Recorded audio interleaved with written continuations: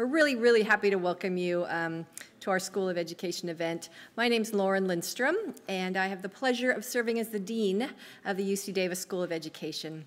So tonight is our first ever lecture series. We're calling it Expanding Equity in Educational Research, thanks to a number of dedicated faculty who are putting together this series.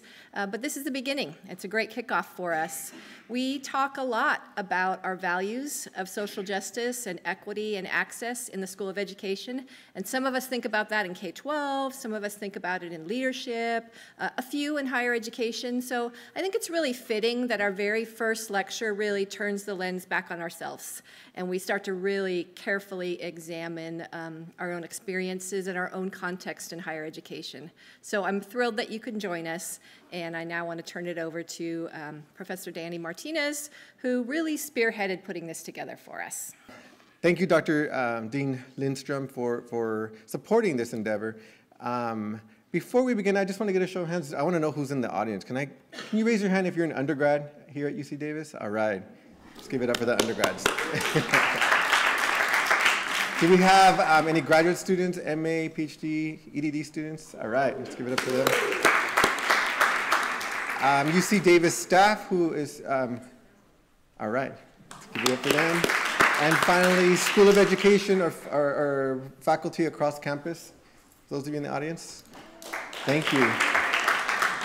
Thank you all for supporting us today. I welcome you, as Dean Lindstrom did, to our Expanding Equity in Educational Research lecture series, and I'm excited to kick this off with our guest today. I want to acknowledge a few folks. I want to acknowledge Raquel Aldana. I think I saw her. Where is she? Raquel Aldana. She is our Associate Vice Chancellor for Academic Affairs and Law School Professor. Ooh, okay. Who supported us in co-sponsoring this event through the Office of Equity, Diversity, and Inclusion. So again, I want to thank Raquel Aldana and her office. We're going to jump in and we're going to begin now. I'm excited today to introduce, keep on going? All right. To introduce our speakers. You're going first. Am I going first? I'll go first. It doesn't matter. Okay. So does that mean? Okay, I'm going to go. Nolan's going first. Okay. So first, but hold on. Have a seat. Let me introduce you. Okay. So I'm very excited and thrilled to introduce Dr. Nolan Cabrera, who's associate professor in the Center for the Study of Higher Education at the University of Arizona. He studies the racial dynamics on college campuses with a particular focus on whiteness. For this work, he was featured in the MTV documentary White People as the only academic in that film. Check it out. It's on YouTube. Dr. Cabrera has been involved in the ongoing controversy around the Tucson Unified School District's former Mexican and American Studies program, which is still ongoing, and ethnic studies across the nation. Dr. Cabrera's publications have been featured in leading education and higher education journals such as the American Education Research Journal, the Review of Higher Education, the Journal of College Student Development, and Research in Higher Education. And his work has been used extensively in education, policy, and legal environments. Dr. Nolan Cabrera has been the recipient of the prestigious National Academy of Education Spencer Foundation Postdoctoral Fellowship. He has also been named a University of Arizona College of Education Erasmus Scholar, an Emerging Scholar for the American College Personnel Association, faculty affiliate at UT Austin's Project Males, and faculty fellow for the American Association of Hispanics in Higher Education. Dr. Cabrera earned his BA at Stanford University and his PhD in Higher Education and Organizational Change from UCLA's Graduate School of Education and Information Studies. He is a former director of a Boys and Girls Club in the San Francisco Bay Area and is originally from McMinnville, Oregon. So please help me welcome Dr. Nolan Cabrera.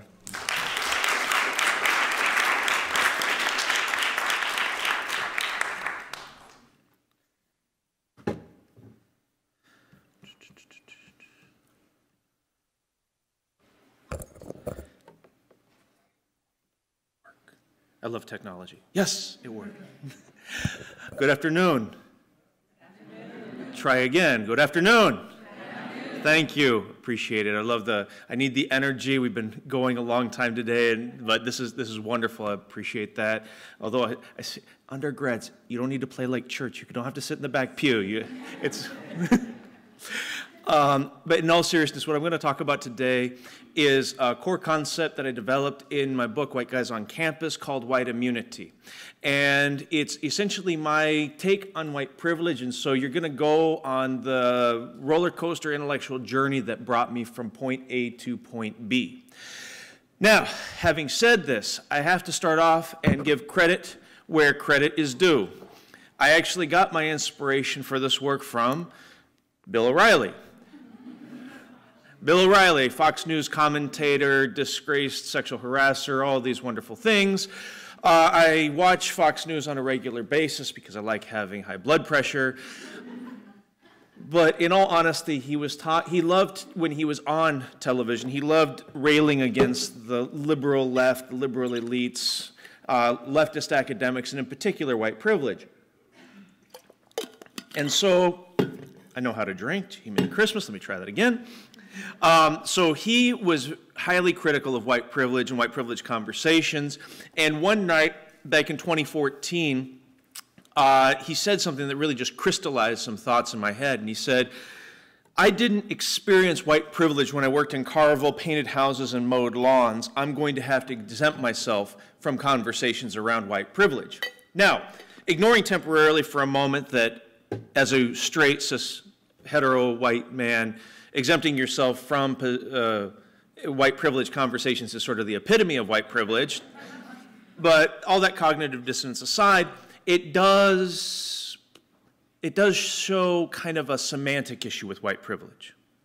And what I mean by that is privilege. The term privilege, it invokes this semi-charmed life where everything is gravy and it's 74 and sunny all the time. And the reason why I bring this up is that a lot of times white privilege conversations get derailed because a white-bodied individual will say, look, here is a time in my family's past when we were struggling, ergo, I do not have white privilege. Whether that struggle was this generation or 7 generations ago, it's always, we struggled, therefore we did not have privilege. A very common framing of it is, are you telling me that the Obama daughters have, white kids from Appalachia have white privilege relative to the Obama daughters? And it's always white kids from Appalachia, as if you actually cared about white kids from Appalachia. White kids from Appalachia are very rarely ever used as an example, except as a wedge between people who are looking for racial justice and people who are not trying to have a conversation about white privilege. And it's always, barefoot, black and white photograph, and look at how privileged the Obama daughters are. Now, while this is an issue of, let's make an apples to apples comparison, again, it does get to that underlying issue, the semantics of white privilege. And so I actually started not necessarily taking these methods of derailing a conversation seriously, but I wanted to go revisit. I thought, it's time to start thinking a little bit more about white privilege conversations. Now that I'm developing white privilege, and I want to be really clear about this, because it does drive me nuts when academics say, hey, I've got a new concept for you, because the previous concept was garbage. Look at what I've got for you. I have no patience for that, okay? The fact that we're still talking about white privilege 30 years after Peggy McIntosh created it means it has a staying power, and it actually has a cultural power that I wish one of my articles would have. So I'm not trying to throw shade at Peggy McIntosh, but I am saying we need to keep moving. We need to keep developing, okay? So what I'm saying here is when you start looking at the scholarship on white privilege, there's a bunch of issues that start coming up. The first one is that there's a minimal structural interpretation. It tends to be very individualized. I, as a white person, have white privilege. And it doesn't really dig much deeper than that. At the same time, and we keep forgetting this, that white privilege conversations, frequently when race comes up, tend to be the beginning and the end of that conversation. We forget that this is just racism 101. This is not a deep engagement with racism. It's supposed to be a jumping off point. And again, that's not Peggy McIntosh's fault. That's more of how we've applied or misapplied it. A lot of times, because it's that individualized form of racial analysis, it almost becomes a form of racial confession. And this one does bother me, especially in practice, where white privilege conversations have been, again, look at me, I have identified a white privilege in my life. And it's almost like then the group says, oh my goodness, yes, you are absolved of your racial sins, go with God, and have kind of an Ash Wednesday thing. Anyway, that's beside the point. And then at the same time, there's the issue of the metaphor of the knapsack. She talks about this invisible knapsack. Well, here's the thing with a knapsack. You take a knapsack on and you take a knapsack off. In a racialized society, you do not have the ability to remove your racial background. You do not have the ability to take your racial identity on and off. It is with you at all times. And ultimately, what white privilege conversations do in practice is it recenters the white experience. Again, this is how I am experiencing white privilege instead of understanding what is happening in the opposite direction, what is happening on the other side of the tracks, what is happening in another community. And that's where I'm going to start developing white immunity. And then it was really telling at the end of Peggy McIntosh's piece where she offers her examples of white privilege in her life that she could identify. And so she says things like, I can go shopping alone most of the time, pretty well assured that I will not be followed or harassed. I can be sure that my children will be given curricular materials that testify to the existence of their race. And what ended up happening was, that's not necessarily elevating her as a white person. That's just a description of baseline humane interaction to which, because of systemic racism, people of color are not guaranteed. That is, that whiteness becomes a form of a social inoculation against this adverse treatment that people of color are receiving on a regular basis. So again, this is how white immunity started to come in. I was like, oh, social inoculation, maybe there's an immunity that is granted on the basis of whiteness. And at the same time, I was watching the very problematic comedian Paul Mooney, and he started talking about whiteness as the complexion of protection. And I was like, oh, that's fascinating, complexion of protection. Again, I'm not necessarily that's elevating me so much as it's protecting me from this disparate treatment. Now, as I use the term whiteness, I want to be clear about one thing, that as Zeus Leonardo says, there's a distinction between whiteness and white people. He says whiteness is a racial discourse, whereas the category white people represents a socially constructed identity, usually based on skin color. Whiteness is not a culture, but a social concept. Now, there's a lot to unpack here. But so I want to be, instead of diving into all the nuances of this, what I'm going to do instead is ask the underlying question, and this is, again, part of my intellectual journey.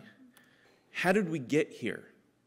Because whiteness is not some eternal characteristic of the human condition. It's something that was historically created and manifest and structured within society. And so I started asking myself, how was it manifest? What exactly happened? And this is important because, as the brilliant theorist Paulo Freire argued, that looking to the past must only be a means of understanding more clearly who and what we are so that we can more wisely build the future. And so as I was looking to the past to build the future, that was sort of a guiding principle of what I was trying to do. And what I found was that through a lot of critical whiteness interrogations of history and the way that whiteness was created historically, first of all, there was not a thing called whiteness when there was the first conquest of the Americas. People of European descent tended to be identified by their country of origin and not necessarily by this thing called whiteness. Now, obviously colonialism required a belief in the inherent superiority of these folk, but it wasn't necessarily always constructed around whiteness. And what ended up happening, though, was that the ruling elite in colonial Americas started getting really nervous when multiracial coalitions started disrupting the existing social order. The tipping point was Bacon's Rebellion. Now, please keep in mind, I'm going to be going over a couple hundred years of history in the span of about 8 minutes. So it's going to seem like I'm thinking, there are these white guys in the back saying, you will do this and you will do this. It's not like that. I'm talking just broad strokes of history, so please be aware of that.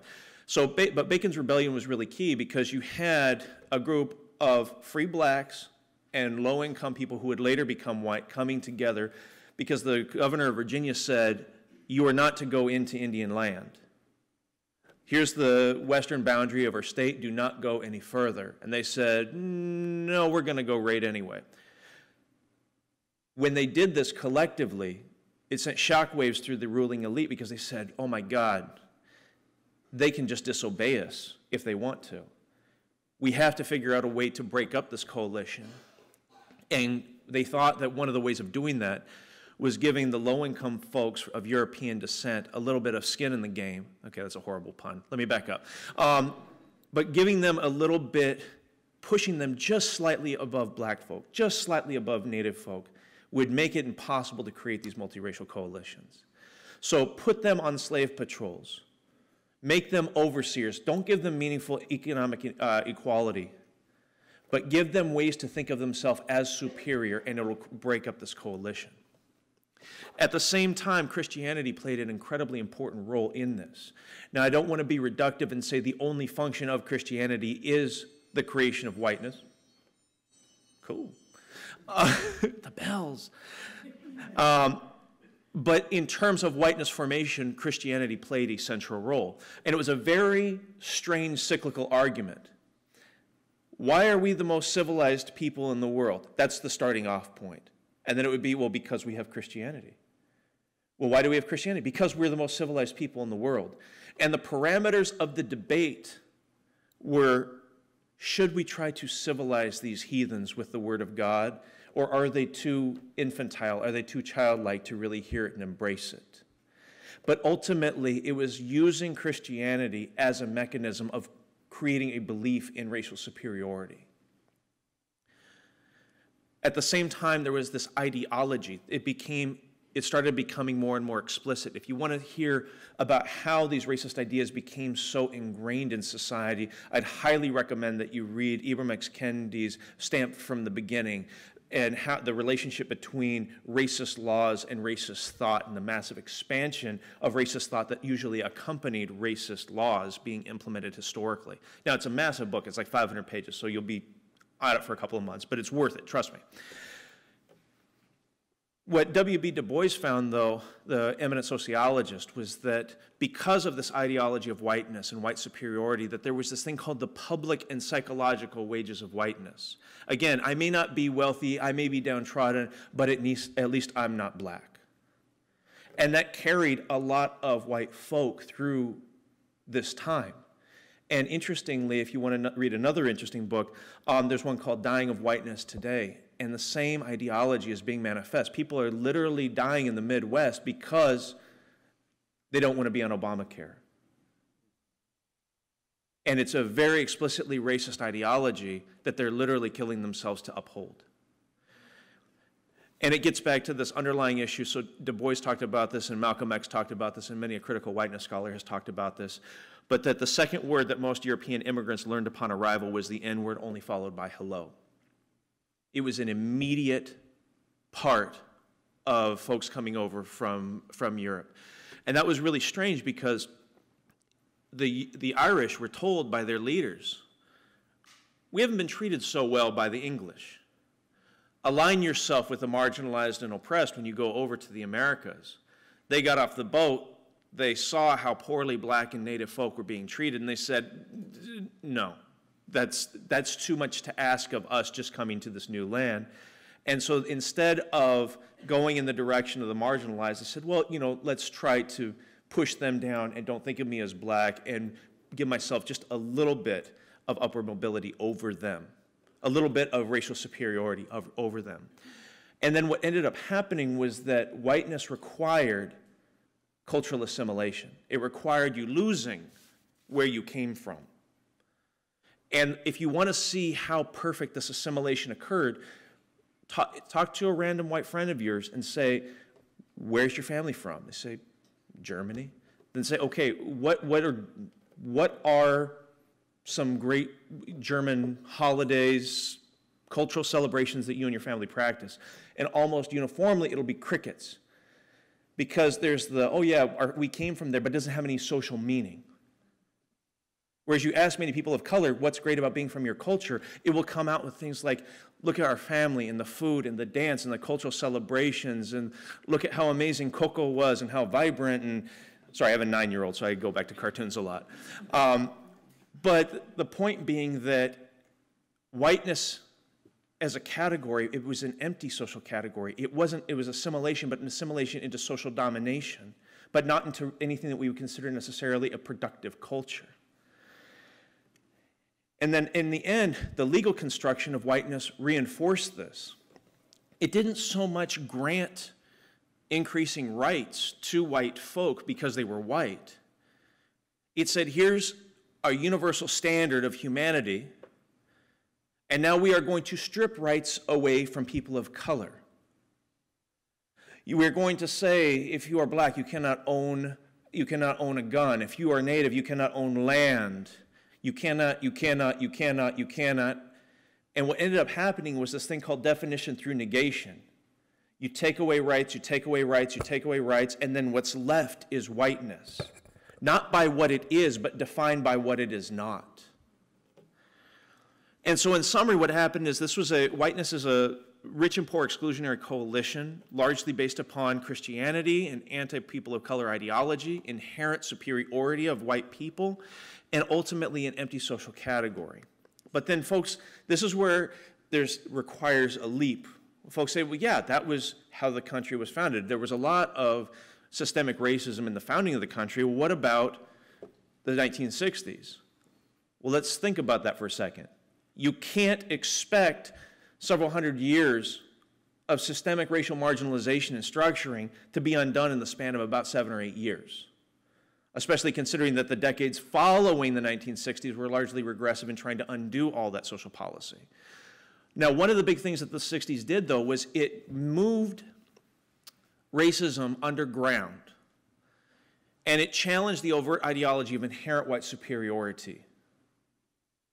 But what happened was whiteness became rearticulated as normal, an unmarked social category, which is why a lot of my research actually really, for lack of a better term, really messes with folk who are white, because I actually name whiteness and white folk. And when you're not used to being named as white, it becomes really socially disruptive. And the way that normalization exists constantly. In February, what History Month is it? The audience participation. Yeah, say wake up. Yes, what? Black History Month. Good. Why don't we refer to the other months as White History Month? I know that's a very low-hanging fruit, simple example, but the idea is that when you're normal, you don't have to explicitly be noted. You know, you say, well, there's a black student union, a Chicano student union. Where's the white student union? It's called the Student Union.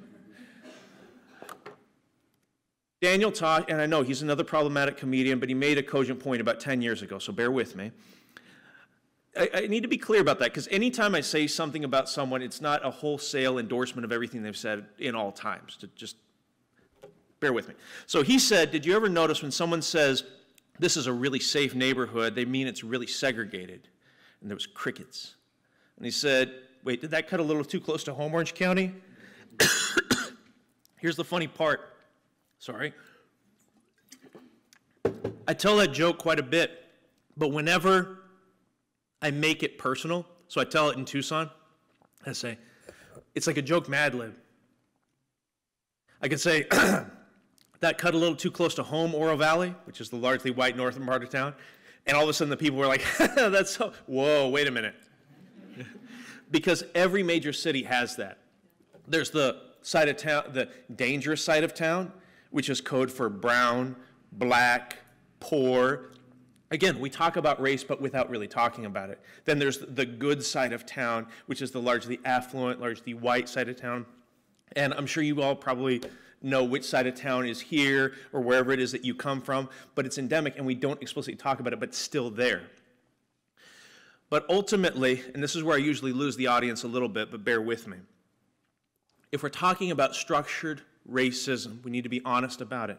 Because there is massive continuity between the past and the present, The terminology, the correct terminology, is white supremacy. That's what the country was founded upon, and that's what we're still dealing with in this day and age. Usually when I present this, very few people will question the validity or accuracy of that terminology. But what they will do is say, well, aren't you losing the audience? And from my vantage point, I can always see when people just kind of clench up just a little bit, they get a little Fuchi face, they're kind of like, eh. And so I just do ask you, though, if you are uncomfortable with that term, and are not necessarily questioning the validity of it or the accuracy of it, sit with that discomfort. Think about it. Self-interrogate, because there's one truism that I can guarantee, and that is that it is more difficult for people of color to thrive and survive in a white supremacist society than it is for you to feel uncomfortable with the terminology usage. So then this leads us to the concept of white immunity. Again, there's a social inoculation that prevents white people from the disparate treatment. But it, first and foremost, it comes from the systemic reality of white supremacy. And yes, Peggy McIntosh gave a nod to that in one sentence in her piece, and I want to make that explicitly clear, that the hundreds of years of racial structuring has led to this point. Because a lot of times people say, well, you know, if I can just give up my white privilege, everything would be great. Let's try to find a, and I'm like, that's not possible. It's important to take personal account of where white privilege or white immunity, whichever term you prefer, I hope white immunity, but that's my own personal bias. Whichever one you choose, that's your own personal choice, but the point being that until the systemic reality is completely eliminated, these conditions are still going to be in place. It doesn't eliminate the need for a localized action, but it means that it would be naive to think that we can have a white privilege-free zone, a white immunity-free zone in the absence of white supremacy, or with the presence of white supremacy still going. What white immunity, though, also requires us to do, in particular requires white people to do, is to ask the question of what didn't happen. What is something that happened? What was something that didn't happen to them that was happening to people of color? What is happening as some people of color are walking through the store and are being followed? There was that horrific video down in Orlando of the child of color who was about 6 years old getting zip-tied. And that is an absolutely horrific event. And then the underlying question is, when was the last time something like that happened to a 6-year-old white child? Now let's not get it twisted. I'm not saying white children should get treated that way. I'm saying nobody should be treated that way. And then the idea is looking at what is not happening in your community and understanding that. Because as I talk about a great deal in White Guys on Campus, I know, shameless plug, but anyway, a lot of the guys, because they didn't see racism in their lived experiences, they would make the logical, incorrect extrapolation that therefore racism is not happening anywhere. And that people who are talking about it must be making it up, making a mountain out of a racial molehill.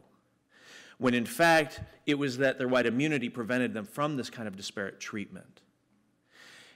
And ultimately, it requires a sense of empathy, not sympathy. I have no patience for sympathy. Sympathy says, I'm better than you. Sympathy says, oh, you poor thing.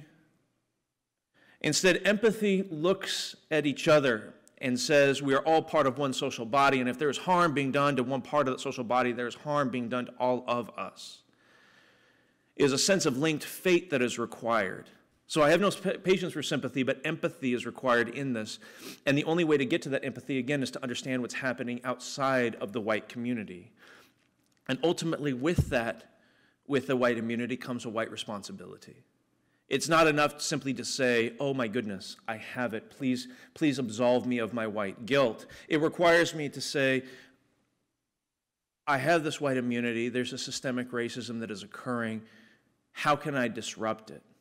And the very first thing to do is to educate yourself on it, because first and foremost, it is not the responsibility of people of color to educate white folk on issues of race. When they do so, thank them for their efforts, because there's a psychological toll on communities of color that we are continually asked to give on a regular basis. And ultimately, when we do decide to do it, it is a massive gift as opposed to something that is largely considered a white entitlement right now. The next part is being able to act and take action when racist issues are coming up. And to understand, again, that if racism is occurring, if you're seeing it, if you're witnessing it, that is part of your responsibility. It is not someone else's problem, it is my problem as well. And that is part of that linked fate, that is part of our empathy, that is part of our collective society. So ultimately, with white immunity, cool, last slide, so we're perfectly on time. Ultimately, with white immunity, partially what I argue is that, first of all, I think that it more accurately describes the dynamics of what's happening vis-a-vis systemic racism and white supremacy relative to white privilege. And ultimately, I really can't stress enough the idea of the empathy and connection, because all too often, it's very easy when you're of well, to use my term, an immune social identity, when you are not targeted by systemic racism, and we could even extend it to other ones. If you're not targeted by systemic patriarchy or systemic homophobia or systemic transphobia, etc., it is easy to intellectualize oppression. It is easy to keep it up here and away from here. And part of this connection requires us to feel and to sense and to feel each other and to understand the pain that is being caused in communities because of systemic racism. I saw way too many intellectual debates around the Dakota Access Pipeline that was going through sacred native land. And folks, well, you know, it's just, I mean, it's everything sacred to Indian folk. Goodness me, what you can't, it's like, you would never say that if it was your local cemetery that I was going to put a pipeline through. You would never say that if it was your backyard. And now that pipeline is leaking. And there is pain in that community as a result of it. There's oppression being experienced in those communities as a result of it. It is not an intellectual exercise, although I enjoy having scholarly arguments about this, but fundamentally it is a combination of intellect and the heart at the same time. And ultimately, white immunity avoids a lot of the systemic, or the semantic issues of white privilege. It can sidestep that because it doesn't say what is happening to me as a white person. It asks what's happening in communities of color. But ultimately, and I'm going to take the wind out of my own sails here, because a lot of times when folks talk about race on campus, race in society as a whole, especially when we have a new idea, we kind of promote it. And all too often, again, it's like, hey, if you just use my 10 steps, you'll cure racism tomorrow. And I want to be clear and loop all the way back around. Whether we're talking about white privilege or white immunity, it's still racism 101. It's still the jumping off point and not the end point. It's the racial equivalent of addition right now, when in fact we need to be at a calculus level if we're going to make substantial progress in society. And so that is my challenge to all of us collectively, is that if we're going to start with white immunity, if we're going to incorporate it into this canon, that it can't be an excuse, that some minor progress cannot become an excuse for complacency. Instead, it needs to be a jumping off point for much deeper engagement. And we can only do that collectively. So thank you very much. I appreciate it. There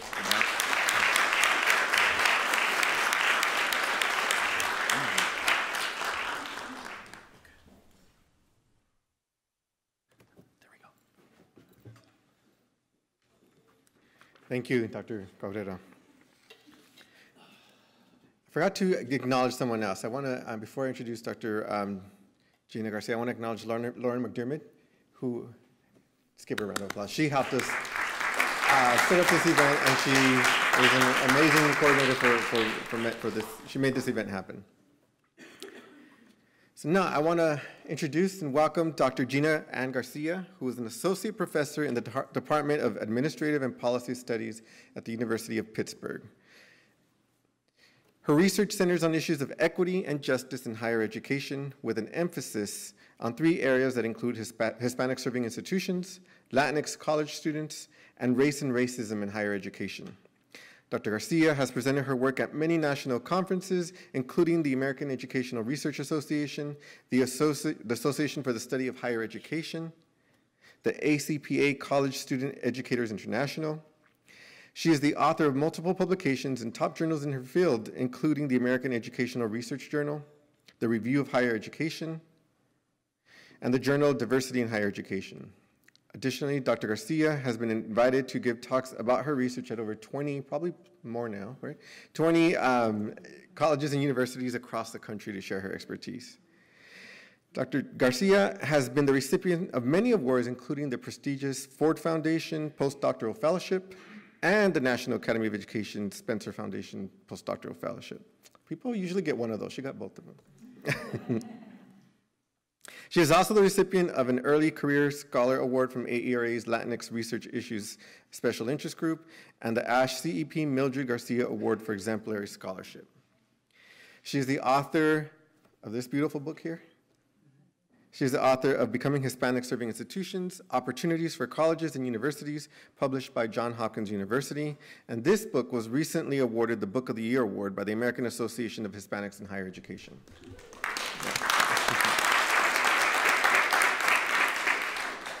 Dr. Garcia earned her BA from California State University, Northridge, a master's degree in college student personnel services from the University of Maryland, College Park, and her PhD in higher education and organizational change from UCLA's Graduate School of Education and Information Studies.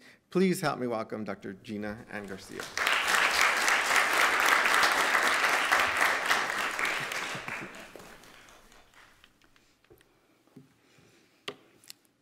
I hate mics. I usually talk really closely to them. Well, good evening. Good evening. We want to make sure I keep you awake. Thank you for keeping us awake for the first half. We've been going all day, so we definitely are starting to be like, woo, we need some caffeine. So you got us as your caffeine, and hopefully we can get through the next, I guess we got about an hour and 15 minutes or so.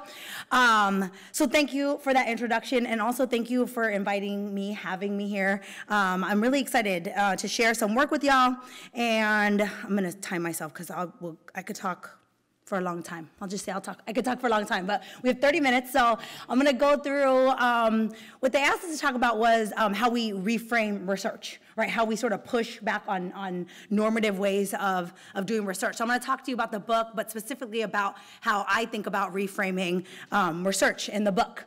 Before we go on, I do wanna recognize that we are visitors on the land and acknowledge the land and acknowledge that we are visitors on the ancestral lands of the Patwin people, which I know that I did a quick Google search. I do have an app. If you're interested, I have an app, and you can easily put the app on your phone to know what lands you are on.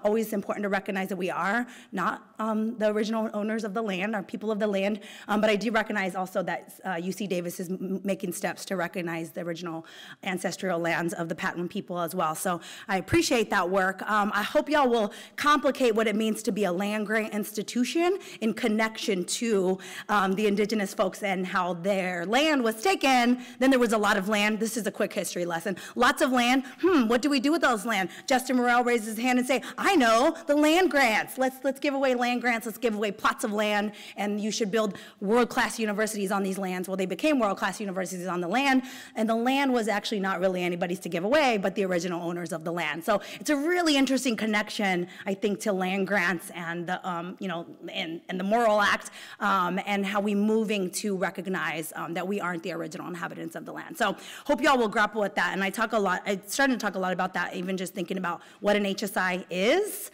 HSI is a federal designation. Land grant is a federal designation. They're both just federal designations. And people, for some reason, have a lot more trouble embracing the HSI identity because it's connected to the racial ethnic identity of people. Whereas land grant, it's like, yeah, land grant. It's great to be a land grant. We're a federally designated land grant, and we do land grant things, and we produce food on campus, and we have agriculture, and we can get USDA grants, and it's great to be a land grant. An HSI, we don't really know what that actually means, but it has Hispanic in it, and so that's problematic. right? Because Hispanic is problematic in this country when you have a president who likes to basically reinforce that narrative that it's problematic to be Hispanic or Latinx or however you're going to identify in the large racial ethnic umbrella. So, so as y'all move to thinking about how you become an HSI, these are all the really important, hard conversations that need to happen. Did it go out? Oh no, Nolan, you jinxed me, didn't you? He's like, turn it off. I'll just keep talking, and then I'm sure y'all will make it come back up eventually. But these are the important conversations that need to happen as y'all start to think about what does it mean to be a Hispanic serving institution. It's so much more complicated than just, hey, we've reached 25% Latinx students and now we get to get federal funding. It's much more complicated. I've just given you at least 3 things to think about just at a basic level without really getting into what it means to become a Hispanic serving institution. So the book wasn't originally called Becoming Hispanic Serving Institutions, but I'm actually glad that me and my editor went back and forth on the name of the book. It's my title. I did come up with it, but it wasn't what I originally wanted it to be. But I'm glad it became this because becoming is definitely the best word for becoming Hispanic serving institutions. Since most HSIs aren't born HSIs, they become, right? And so there's nothing wrong with becoming. That's actually a great thing. To grow, to evolve, to develop as people, if we think about it as people, is a great thing. That's why we go to college, right? That's why we come and we learn and we grow, even just in 4 years at the university, or sometimes 2 more years at a master's, and sometimes 4 or 5 or 6 or 8 or 10 as a doctoral student. Doctoral students know, and we just continue to grow and evolve as people, and that's a great thing, and we don't think anything bad about that. But this idea of becoming something that we weren't to begin with is like complicated. Like, why is it so complicated that we could grow, right, and that we could become a new institution? But that's exactly the way I think about this work, that becoming is a process. And so it's a process that I see institutions go 2 steps forward and 3 steps back on. Literally, that's how this work looks. For when I'm working really on the ground with folks, which I do, I'll be working with Colorado State University tomorrow, and I will promote their land recognition online. They have a video that recognizes their ancestral lands and their connection to being land grants. So check it out, because they're starting to think about these things already, about what does it mean to be an HSI, even though we're not one yet, right? They're not one yet either. Are y'all yet?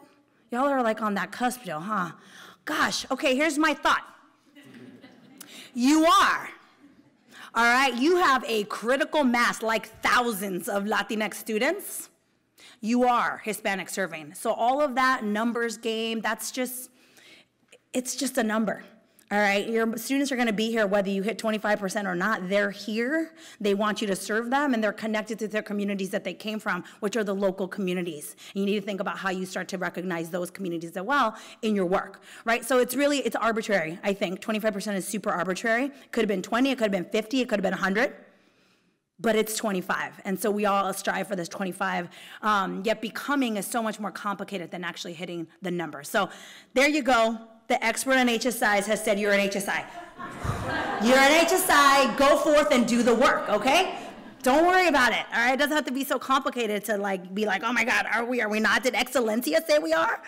Because they didn't put us on their list. People get really mad when Excelencia in Education doesn't put them on their list. It's like, arbitrary list, y'all, arbitrary list. Do the work, right? Do the work, although I recognize the federal government wants you to be formally recognized to get the grant. So that makes sense as well. So what is this idea of a dominant narrative? I'm not gonna be able to go through the whole book, which is okay, because you can just, buy the book, plug. That's what we do, we plug our books. We sell ideas. I always like to say we sell ideas, not books, although Nolan actually does sell books. But we don't actually sell books for making money. We really are trying to sell ideas, right? We want you to think critically about some of these really important concepts. So what is the dominant narrative? I will say the connection between the talk you just heard from Dr. Cabrera and mine is that we both do a lot of connection to history. All right, that'll be my first takeaway. I don't know if I have a lot of takeaways. It's not designed to have takeaways, but one takeaway, because I thought it was interesting, is that we both do that, is that we have to spend time historically understand how we got to where we are, right? And if you don't actually spend time doing a critical analysis of how you got to where you are, it's kind of hard to realize how you got here, right? And it's also hard to disrupt where you're at if you don't actually recognize how you got here. Because this stuff is historical, it's systemic, it's legal, it's in our laws, it's in place in all sorts of ways. And until we can disrupt all of those things, we're going to keep seeing it happen over and over again. So with the book, I bring you into this idea that there's a dominant post-secondary narrative. Right? And it's like, okay, what is the post-secondary narrative? I framed the book around racialization. Now, chapter 1 of the book is, like, I think one of the funnest chapters to read, but it also was like the funnest. Is funnest a word? I don't know. It is. It's fun. It was fun. It was a really fun chapter to write because I got to think about what does racialization look like for institutions? Because typically this idea is at the individual level. I'm an organizational theorist, so I think, what does this look like for organizations? But as an organizational theorist, I also recognize organizations as acting similarly to people. They're live. They evolve, they transform, they become new things, they leave old identities behind. That's part of the process of being an organization, is they're actually live and they change. Right, and that's okay. So I thought about racialization at the organizational level, and I'm like, well, what does this look like? And is this actually a real thing, right? Like, can I theoretically come up with examples of what it means to racialize an entire institution? Because that's what's happening when you take on the designation of Hispanic serving. Right? You cannot have this conversation without talking about race, because race is in the name.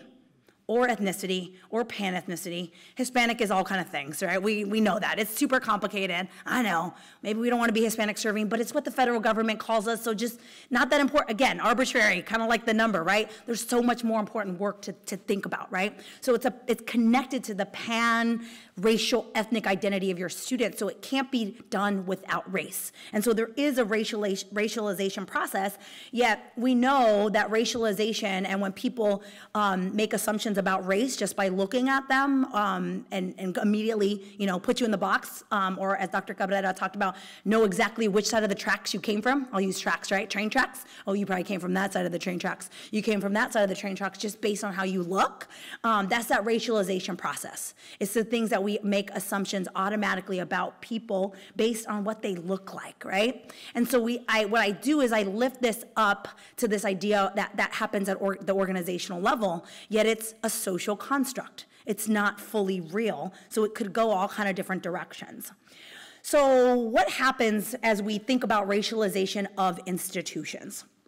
And I thought about this a lot because I had to think about, could I really justify this argument? This is a hard argument to make, yet I found ways to make it in the book. That's why I said it was fun to write it, to be like, well, how can I really justify that the institutions that we look to in this country, because we know institutions of higher ed, post-secondary institutions in the United States, we very much have those that we aspire to, the ones that we think are like the best ones in the country. And then there's a whole bunch that we don't even know their names. And guess what? A lot of those are HSIs. We literally don't know their names. There's like 5,000 post-secondary institutions in this country. And if I asked y'all to name as many as you could, you'd probably shout at least 10, maybe 15 or 20, but not 5,000. There's a whole lot of institutions you don't think anything about at all, yet they're doing good work and they're important and they're post-secondary institutions in this country. But a lot of those names you probably would shout out were probably those much more elite ones. And then what I talk about in the book as racially white. And then I talk about racially minoritized institutions as what we typically call minority-serving institutions, but because it's in this construct of racialization, I call it racially white, racially minoritized, right? So not predominantly white, not historically white, but racially white, right? That we just automatically racialize institutions in that sort of way. So what happens in this process of racialization, what I saw in early research was that HSIs are undervalued. All right, so as I really got into this work as a grad student, as a doc student at UCLA, the narrative was just deficit, right? And so we know that there's deficit research about students of color typically and or minoritized students, right? It frames them as deficit, frames them as something's wrong. That's what was coming out with HSI research. Same exact thing, something's wrong. They're not graduating students equitably. They can't be, they can't actually be Hispanic serving. They're just Hispanic enrolling. Hispanic enrolling became this sort of like derogatory way to think about institutions. You're not actually an HSI, you're just Hispanic enrolling, right? It was a deficit. And I'm like, I feel like if you enroll Hispanics, you're doing better than about 4,000 other institutions in this country, right? Because there's a whole bunch that aren't enrolling, not a one. All right, so Hispanic enrolling or Latinx enrolling is actually not a bad thing, right? That's the way I come to frame it. Those of you that are familiar with the typology of HSI is that it's not actually a bad thing to be Hispanic enrolling. It actually means you're providing access to a community that hasn't historically been having access to higher education. It's not a bad thing. It's not a bad thing to do the enrolling. But that's how I saw this research, was that HSIs were undervalued simply because the way we were framing them, right? And so that to me was like, okay, this is what happens in this racialization process. Now, what I then go into is this like history. Like I said, we really have to think about history and why we think about the things we do as we're doing research, right? And really getting into thinking about how we're framing research. And so I talk about in the book like this white narrative, right? I'm like, well, why do we value white institutions? Well, if we read some of the like leading history books about post-secondary institutions, they're written by white people about white institutions and about white people. Now, I will say, I recognize that people of color didn't really start entering institutions of higher ed until much later. Institutions had been around a long time, right? And we really start to see the evolution of the compositional diversity of the student population only in the last like 30 years, really.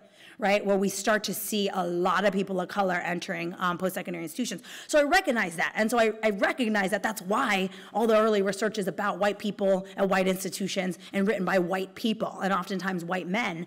But we have to think critically about that, right? So yes, we recognize that history doesn't mean we have to keep retelling it and not rewriting it. Right, and rethinking it, and rethinking why do these institutions not work for people of color? Well, because they aren't for people of color. None of the things we've written about were for people of color. We got to stop thinking about it in white ways, right, or what I call in the book white normative ways.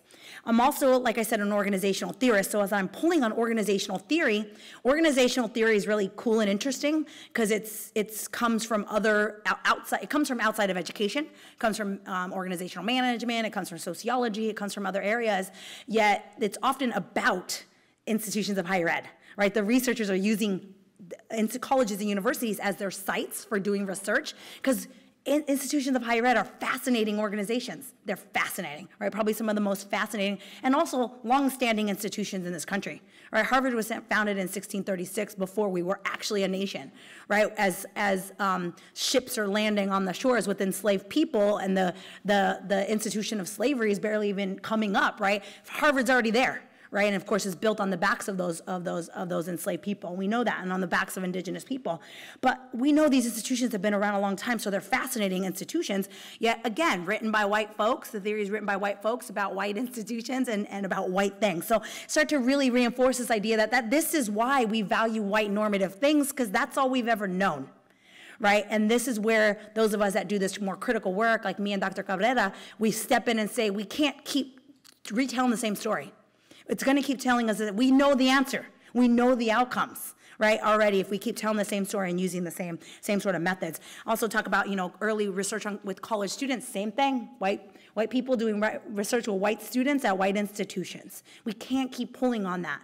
With the student session earlier, I was talking about sense of belonging and how I tell my students, I don't want no more sense of belonging research. Why? Because I don't want to belong to your white institution, right? But sense of belonging definitely had its importance and time. I'm not saying it's not important. We do want to belong here, but we don't want to necessarily belong in the white spaces, right? How do we start to disrupt the white spaces, the normative spaces, and do something else, right? Let's start to be more progressive with the way in which we interact in the university and start to make them ours, right? Start to stop just existing, stop just being here, but actually thriving, right? And thriving in our own ways, the way we want to, not the way the institution has always traditionally believed we should.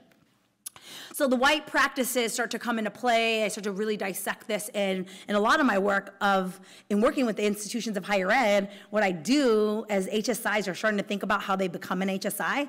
This is one of the ones I spend a lot of time with. I'm like, you've got to change your structures, right? What do you teach? Let's start there.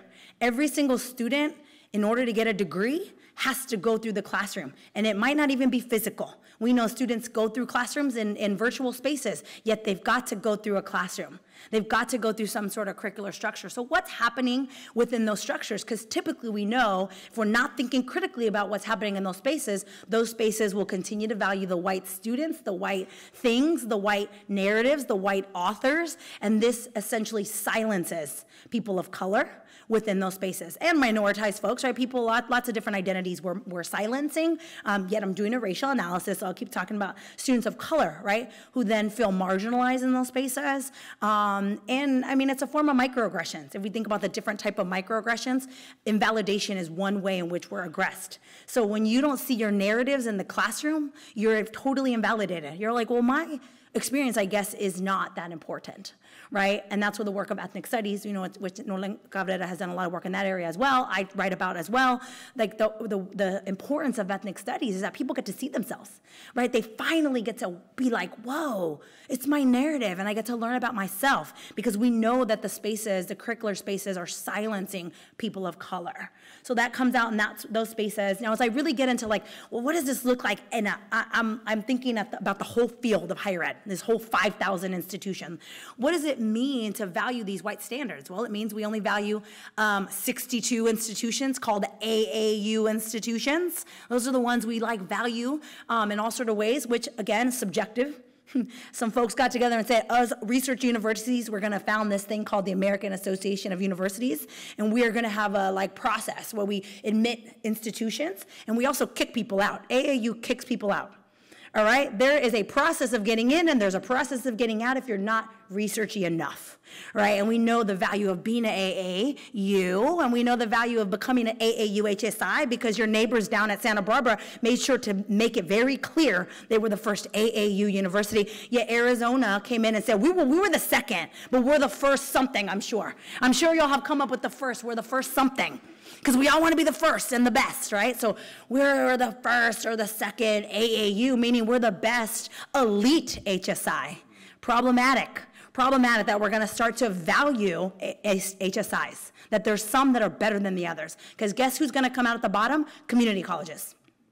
That's how the system's designed. The system is designed that the community colleges are going to come out at the bottom. How many of you work at community colleges? I know there's some group over here. Yes, community colleges are working way harder than any other institution. Let's just be clear about that, right? They are admitting students who the system has basically said is not going to survive, not going to make it. And in some ways, you know, the community colleges have been designed to, we've heard, cull out those students. Well, just go to a community college and hopefully you'll transfer. But if you don't, well, you know. We offered you a little bit of post-secondary, and that happens. If you see the numbers, students don't get out of community colleges, and students of color and low-income students really don't, right? 10 minutes, okay, got 10 minutes, awesome. And so we know that that's what happens, and this is this hierarchy of institutions. And so for me, I worry, and Dr. Cuellar worries, because we've talked about this for a long time, we saw this coming, that this was gonna happen with HSIs, that there was gonna be a valuing. So when we see Santa Barbara jump in and say, we're the first AAU HSI. We predicted that 10 years ago. We knew that that was going to happen, that that was going to be this valuing. And so a lot of it is connected to these white standards, right? That what is it good about institutions of higher ed, right? And so I love, if you have not read Alexander Aston's book, that's my scholar grandpa, by the way. We were talking about scholar lineage earlier. Scholar grandpa, you know, so I love Alexander Aston and his work, yet his work has like zero race in it. So I pull on this book to talk about my book, yet I'm like, yet he does no racial analysis. So he talks about why institutions are more prestigious, and basically because we value quote unquote smart, and he uses quotes, quote unquote smart students, quote unquote smart faculty, which again, arbitrary, totally socially constructed and totally made up on how we decide who's smart, right? Smart is determined by SAT and ACT scores and GPA, that's it. We know that those measures are not the best measures for people of color. They're discriminatory in many ways, tests, we know that. I mean, there's such a large national conversation about getting rid of tests at the GRE, at the graduate level for sure. That's where all the conversation is going on, because we know they're not actually the best indicators of whether you're gonna succeed and or the best indicators of how quote unquote smart you are. Right, so we're using these to value, and SATs is actually the best indicator of selectivity of the institution. All right, so the students are determining how selective the institution is. So if we want to be more selective, we're going to find smarter, quote unquote, smarter students. That's all we got to do. We just got to go across the tracks to the other side where the quote unquote smarter students are, quote unquote, all the quote unquotes, meaning the white students, the white schools, the white places that all are doing the things that are going to get us higher standards, right? Higher selectivity in our in our rankings. Smart faculty, as Alexander Aston refers to it, are the ones that do research, get grants, publish, write books, all the things that get us tenure at the AAU universities, that those of us that are AAU universities, we do it because we know that's what's going to get us tenure, and that then reflects how smart the institution is. Us, faculty, again, totally arbitrary things, doesn't mean we're the smartest faculty at all, it just means we follow the rules, right? It just means we know how to act in the white normative ways. It doesn't mean we value those things, it just means we have learned how to play the game. We've learned how to exist, because that's what we do. People of color, minoritized people, that's what we do. We learn how to, sort of navigate in all the different worlds. So all this to say, this is how we determine how good, quote unquote, or effective institutions are. Yet graduation rates, which is a good indicator of how effective you are determined also by student characteristics. All right, lots of statistical models have been run, lots of higher ed research. We look at which students are likely to go to college and which ones are likely to graduate, and it's often based on students' income, their high school of origin, their mother's education level, SAT, ACT scores, all student level variables, not institutional level variables. So this is where my early head was like, how are we determining HSI effectiveness on things like graduation rates when all of those things are based on the student, not the institution? How do we start to measure what the institution does? Because the institution can have an effect, but it hasn't been a large enough effect because it doesn't come into the statistical models. The mother's education level is a much stronger predictor of whether or not you go to college than what the institution does, or the high school, right? That's wild. And if you're a mom, it puts a lot of pressure on you. I'm a mom, and I'm like, well, first of all, I'm like, well, I got a PhD, my kids are good. They don't even have to go to school, it's fine. You're gonna go to college. Look, you got me, I'm the mom, right?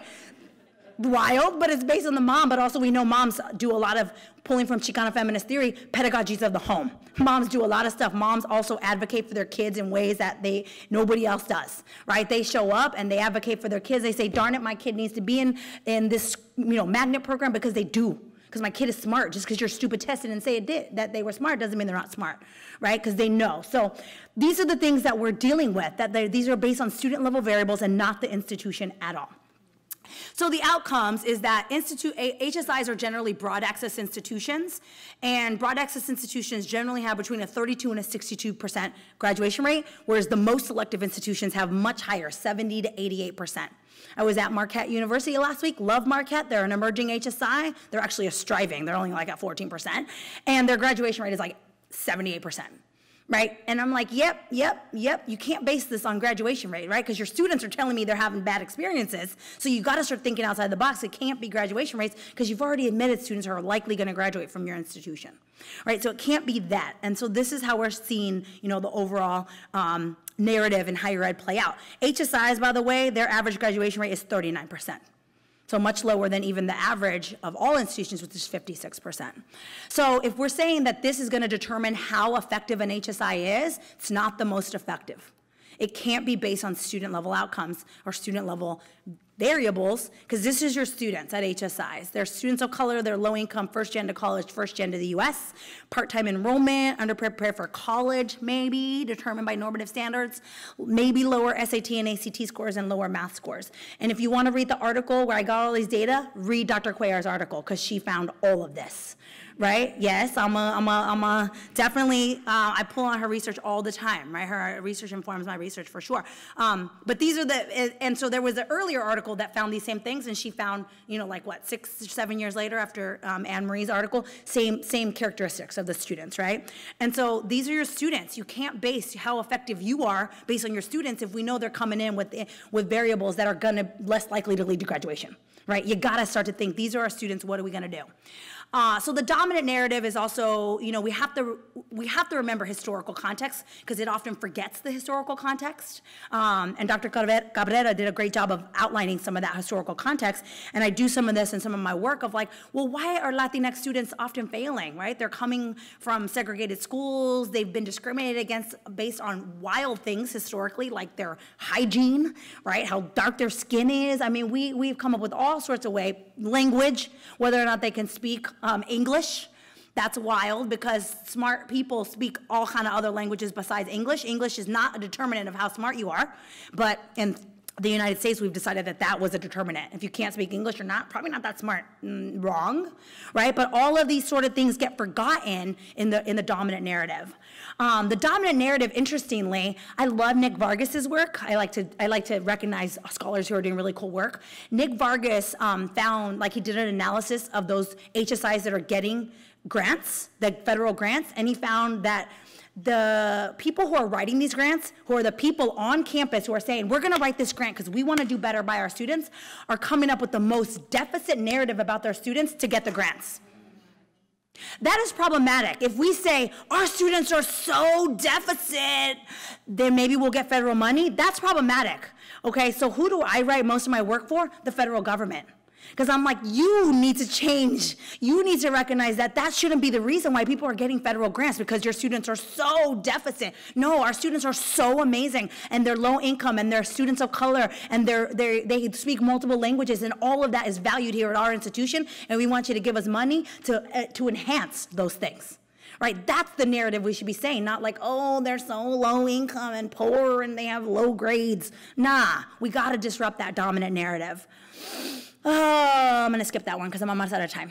So I talk about, you know, just basically start to get at in this idea of the indicators of effectiveness can't be based on those normative standards, right? And that's why I talk about that grant process, because like really the federal government is continuing to recognize the normative standards.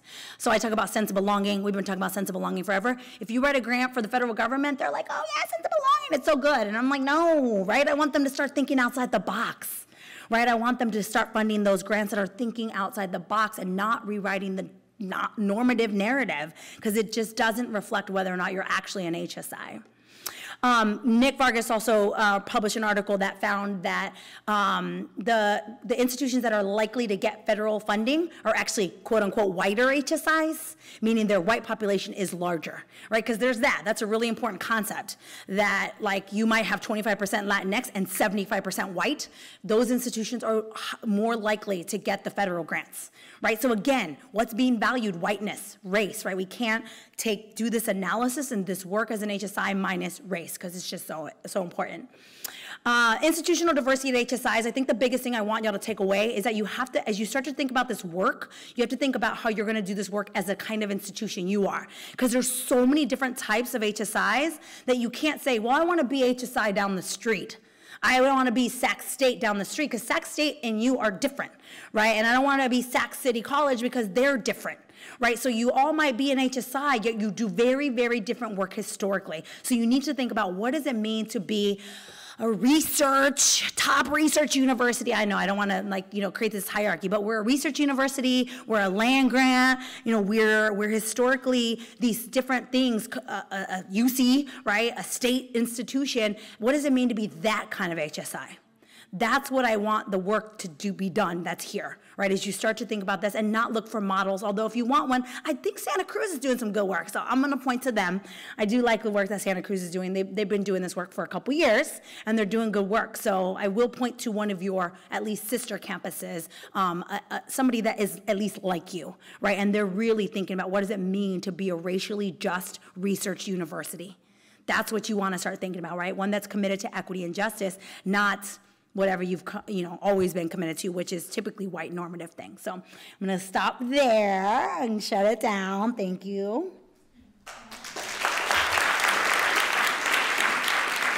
Did I get the chale? Oh, I stopped before the chale.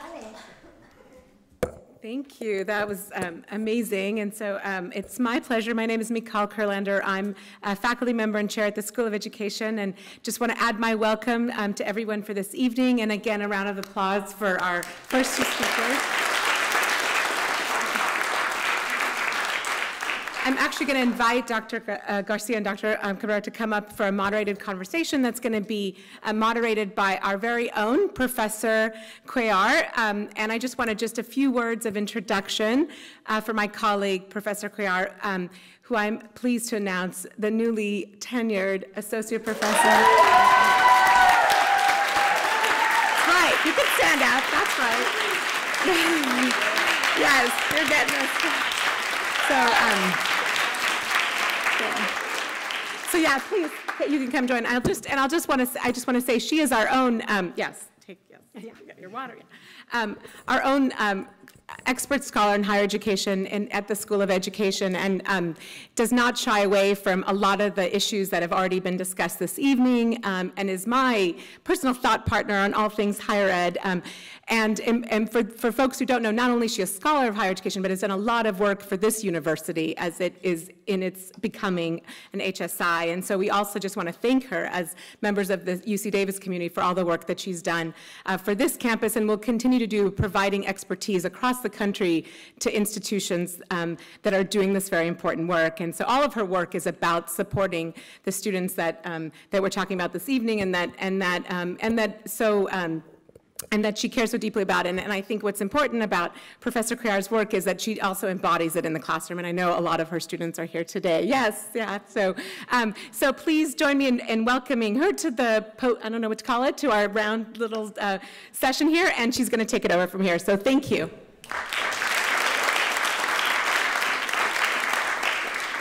All right, good evening, everybody. So we wanted to kind of have a moment to just engage in a little bit of a dialogue, given all of the important work that Dr. Cabrera and Dr. Garcia just presented, and kind of having a broader conversation about higher education.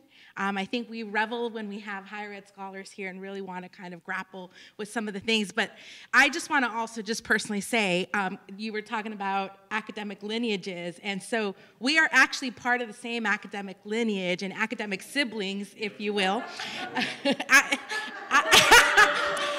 I am the numerically oldest. Sibling love, right? Sibling love. But he is the baby. So, exactly. So I just have, I want to make sure that we also leave time for folks to ask you questions, because you have folks who really have important questions to ask you. But I think I'm going to just have 3 questions that I want to get your thoughts on. So you're both really challenging some of these dominant narratives, challenging us to think about white supremacy, race, racism in higher education, which is embedded, right, from day one in these institutions when they were developed. But I'm wondering, as you're kind of going around the country, raising these issues across colleges and universities, where do you see the greatest resistance kind of in challenging these ideas and really trying to push beyond them? And so I want you to kind of think about that within the academy itself, but also within institutions. Like, where do you see the greatest pushback or challenge?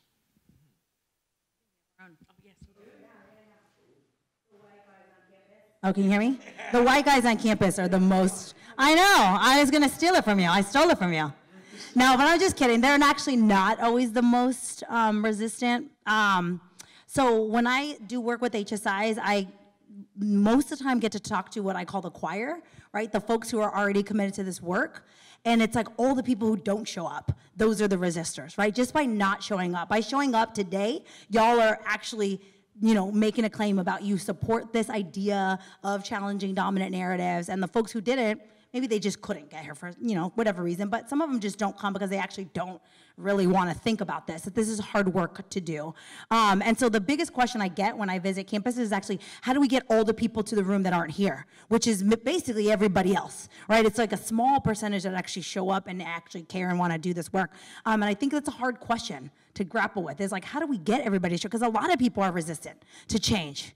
Like, doing the same thing is easy, right? We all know how to do this. We've been doing it. We've been like socialized to go to school and take tests, right? Like, I remember when I first really started like teaching, master's students at the graduate level and not doing lecturing. One of the first things that I got like over and over again in my what is it, course evaluations? Yeah, was like, Dr. Garcia really needs to lecture more. And I'm like, why? Like, what the heck? That's not even good pedagogy, right? Like, I'm like breaking y'all in a groove. You know how hard it is to think outside the box? Like, I could stand and talk at y'all for 2.5 hours, sure. But that's not really great for your learning, right? And it's like over and over again, it's like we're socialized and we want that.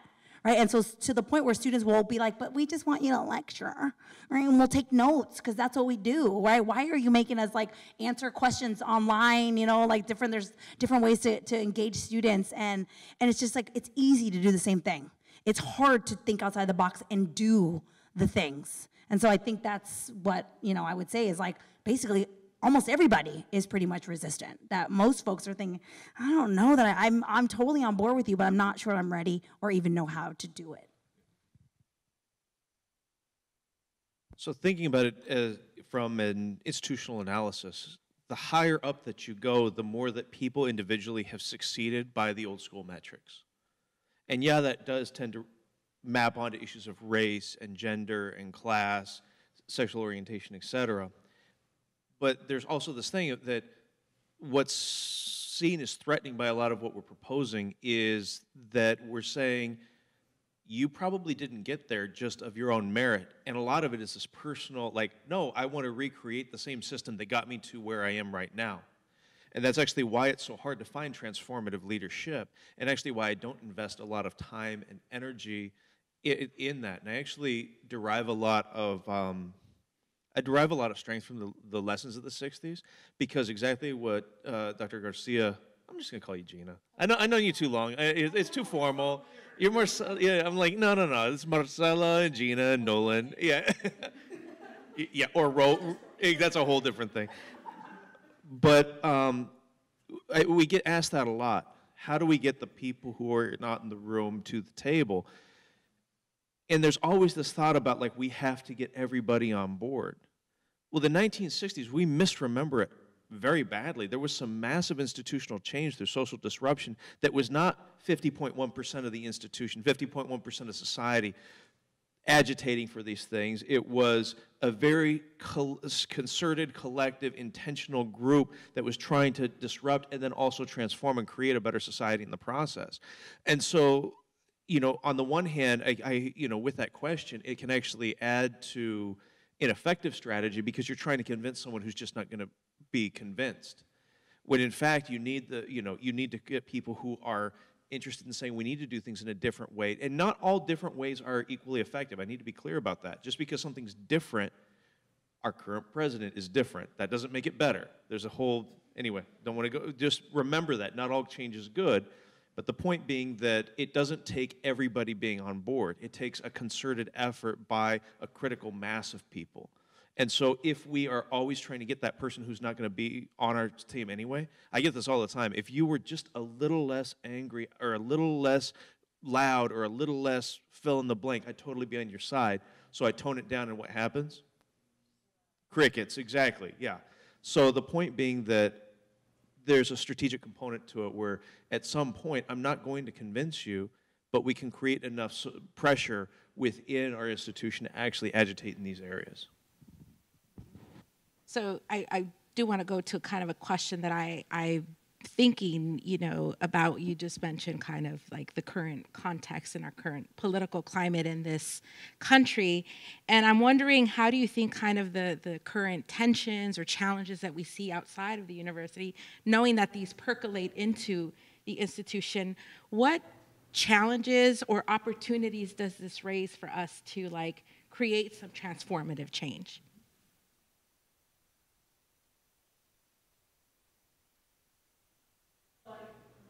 I shouldn't turn it off. I think the current context makes it challenging to do this work, right? And I agree, definitely that you don't need everybody on board. Change often happens because of social movements, right? Like that's how the HSI designation actually came about.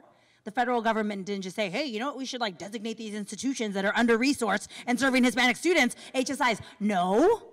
Historically, there was a fight, there was movement for about 20 years before that designation actually came on board. People who were so committed to it that they continued and they rewrote bills and they lobbied legislators, right? Like that's how change happens, right? And so, yeah, we're not gonna we need to be committed to that.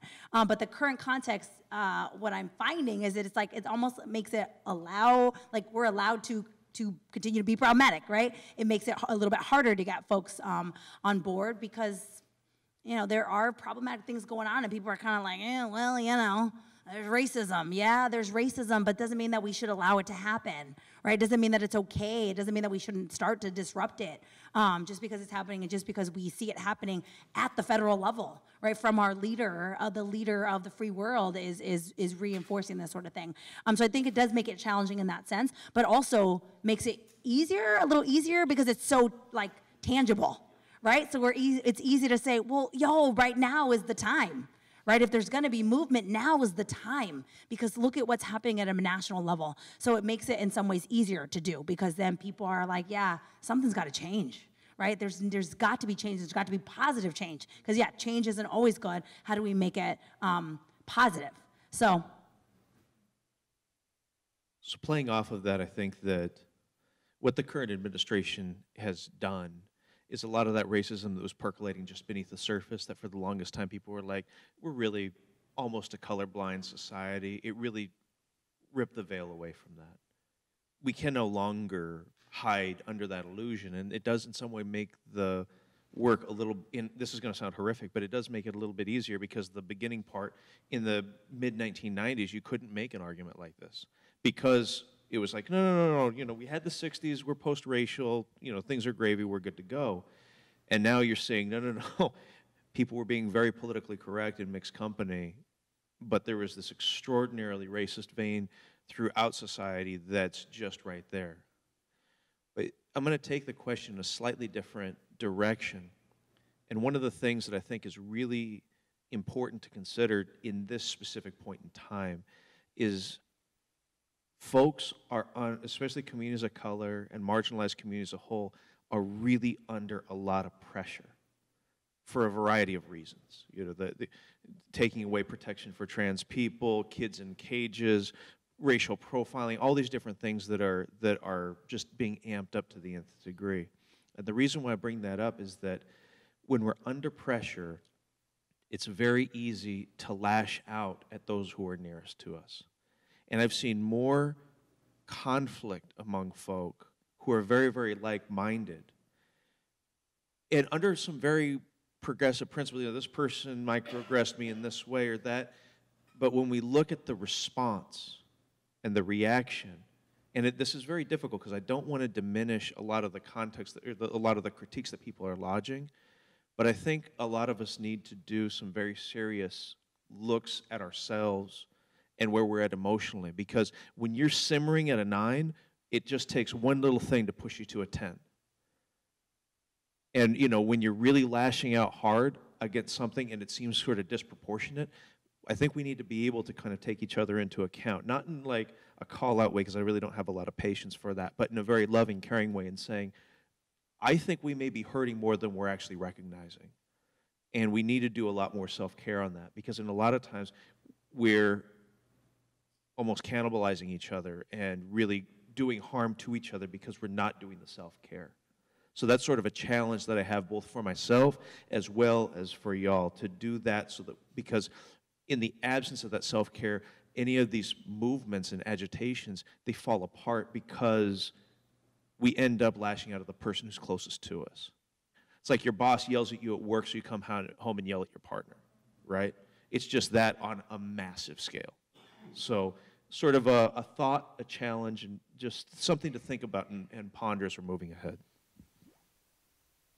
So I wanted to pick up on a question or something that you also started to raise, Gina, about really recognizing that the University of California is quickly becoming an HSI system, where 5 of our undergraduate campuses are already HSIs. We're soon to become the 6th HSI. And so And I know that as a research institution, land-grant institution, we're kind of in a unique group of the landscape of HSIs. And Nolan, you're at the University of Arizona that is a HSI research institution. And so I'd like for you to kind of share what you think, like, this intersection of HSI designation and research institution, like, what does that mean for how we live out our missions? And what does that mean, like, at the institutional level and down to, like, even the college or department level? As I think about what it means to be a research HSI, and there's only a handful. There are, University of New Mexico has been an HSI for a very long time. University of Texas San Antonio, been an HSI for a very long time. There are, research institutions that are HSIs. UIC, I'm trying to name them all. UIC, University of Illinois Chicago, is a research institution that recently became an HSI. And so I think we need to start thinking critically, because I don't know that those institutions, even the ones that have been long time, have thought much about the fact that, for me, if research is your driving thing and that's what you do, it's what you are known for and historically have always been, you need to continue to do that. Yeah, how do you do research for equity and justice, right? For racial justice. And that has to happen across the institution, right? It can't just be in the School of Ed. We know schools of ed, we're a little bit more progressive, right? We're leading the change, we're pushing the change. I think, I'm a little biased, obviously, as an education scholar, but we're really starting to push, right, people to think about this. But it's got to happen in the School of Engineering. It's got to happen in social work. It's got to happen in the law school. It's got to happen in the medical school. It's got to happen all across the entire institution, that we start thinking, what does it mean to do research within 4 communities, our local communities, and for equity and justice. Right, and I have people often ask me, well, what does this look like in STEM? STEM, like, if I could answer the STEM HSI question, I don't know, I guess I wouldn't get $1 million, but people would invite me to do talks or something, I don't know, which I already do, but I'm like, I don't know how to be a good STEM HSI, because I'm not actually a bench scientist, right? I'm not a physicist, I'm not, whatever it may be that falls under that STEM, I'm not an engineer. Y'all need to think about that. Right? What is equity and justice? I feel like engineers could be the leaders of equity and justice, right? What does it look like to do, like, justice with the land and justice with the environment and justice with local communities? Engineers, like, can be thinking of that. And that's where it needs to start to move, right? That equity and justice needs to be back for the people and the local community. HSIs are a reflection of their local communities. We can't, dismiss that. Right? The patterns of admission and enrollment of Latinx students, the research tells us that they're likely to go close to home. They're not likely to go very far from home for a variety of reasons. Maybe they don't want to, but also maybe their families don't want them to. Right? They're like, yeah, you need to be home before the lights, the street lights come on, right? And come take care of your sister, right? Like, you got to get home because, you got responsibilities at home to be with the family, right? There's important connection to family, and not all Latinx students, but, we know that's generally part of the community cultural wealth. And so our HSIs actually reflect local communities. Right? And so we have to start to think about, how do we do equity and justice as a research institution for the local community, right? We talked about this earlier, actually, as we were meeting with Dr. Lopez, about, like, how I joked that the catering at an HSI has to actually have Latinx food, right? Like, real, right? And then we went on to say, what if the catering moves to actually hiring local mom and pops? Right? That it's not your Sudoku or whoever y'all use. They are not the ones that are like, we could come up with that. We can make tamales. Just give us a couple days, right? And then they give you something, and it's got random, like, raisins in it, right? And you're like, what? Like, why is there raisins? Like, I'm not sure what this is. Why is there lettuce in my tamales, right? Like, there's no lettuce in tamales, right? So, like, we need to be, like, engaging our local communities, right? That's what, for me, my dreamy HSI, that's HSI. Right, that we would actually be committed to the local community and uplifting those communities. That is a land-grant research HSI, to me. So I think that a lot of our institutional leaders, when they get that HSI designation, they see it as an endpoint. It's a celebration. It's a gold star. It's a badge. And actually, when we got it at the U of A, that's how they were dealing with it. They were saying, look at how great we are. And actually what that became was a public way for us to shame our institution, because our local school district is almost 70% Latinx. So it's not, oh, look at how great we are, we're an HSI. It's why the heck didn't we get this 10 years ago? Because we've been spending more money doing outreach to Abu Dhabi and California, and like the U of A has its slogan down, you know, hey, you didn't get into Berkeley, UCLA, or Davis? Come over here, we'll give you a world-class education for cheap. And it's like, and we cater to them constantly. We're actually facing a $20 million budget fall because we've been taking your all students. Like, that's a whole different issue altogether. But the point being that it's a jumping off point for actually continuing to pose this question to our institutions. What is, we cannot, you know, you want to embrace the status and you want to actually do it in a meaningful way, then you need to change the way that things are going. You actually need to invest in it. You can't just take the dollars and be that closeted HSI. You really need to actually embrace this identity and say, no, this is the direction of the future. And what Gina was saying is huge because, you know what? It's not just the Latinx students tend to stay close to home, but we also tend to find social relevance really important in choosing a major. And when the STEM fields don't directly relate, that's huge. But you know what? The environmental justice movement has been huge. You incorporate that into the STEM fields. I mean, we have a massive TCE spill, so people on the south side of Tucson, the brown side of Tucson, are getting poisoned on a regular basis. There was the gold mine spill through the Navajo Nation where the water turned yellow. You have the Flint, Michigan lead in the water. Each one of these is the intersection of a racial justice coupled with a STEM focus. And these are not mutually exclusive ideas. As a matter of fact, when the federal government comes in and doesn't have an ethnic studies orientation, doesn't know the community, doesn't engage with the community in a meaningful way, they end up screwing it up even worse because there's no faith in the people who are trying to help. There's no engagement with them, and their work in public health and cleaning up the environment, it doesn't go anywhere because they're culturally incompetent. This isn't a convenient add-on to what they're doing. It is the crux of what they should be doing as a profession. So all too often, folks keep saying, well, you know, HSI status, it's cute. We're going to get a couple $1 million more in federal grants. No, it's a challenge to us as an institution. And then our work becomes the ones to amplify that challenge, to continually say, here is what we need to do as a group, and what are you as an institution, what are you as institutional leaders actually doing to serve this community and to really change our organization? Because a lot of our values are arbitrary.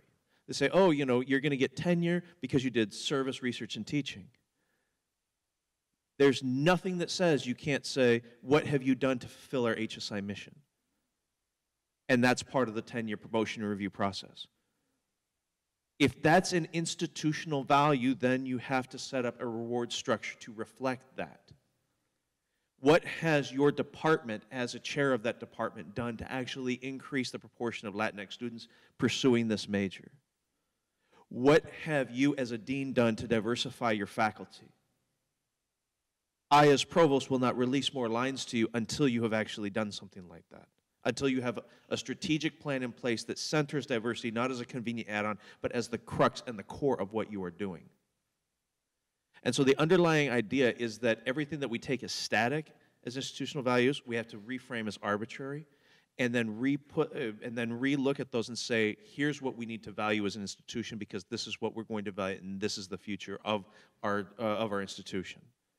We can't keep doing things the same old way. It's that old adage about the definition of insanity is doing the same thing over and over again and expecting a different result. If it's the status quo, we're going to keep going in the same way. It ain't going to work. Right now, we're actually talking about more of a real social transformation. It's kind of like an academic version of FUBU. For us, by us, that's what we're looking for. Thank you. So I want to make sure that we open up time for questions. So does anybody have a question?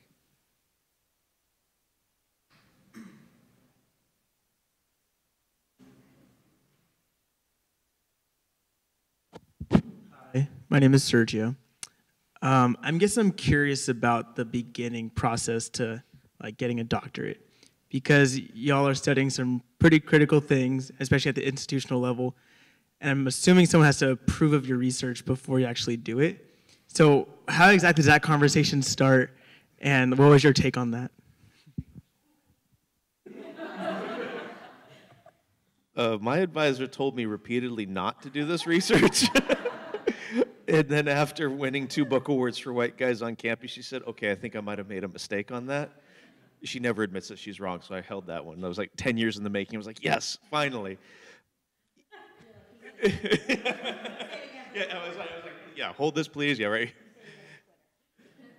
The underlying idea, though, is a lot of times going into the PhD, there's this idea of where research becomes me-search, where there's a social problem or something that's not quite clear in your life, and you're trying to make sense out of it by doing empirical research. Not saying that you already have the answers, but that I have this passion around issue X. It's actually somewhat arbitrary to your own personal narrative, but when there's a passion around it, when there's something that's really important to you and drives you, it makes it so that you can, I mean, doing a PhD it's an unnatural process. You know, you're sitting there by yourself reading books, you end up talking to yourself, and talking to yourself is never a good thing. It just, you're sitting in your room going, oh my God, I'm working through this theoretical paradigm, blah, blah, blah, you know, and your eyes get shot, you're all hunched over, you're getting carpal tunnel, but the passion, you have this purpose, like I am researching something that's really relevant to me, people in my community, people who are like me, people who, something that's really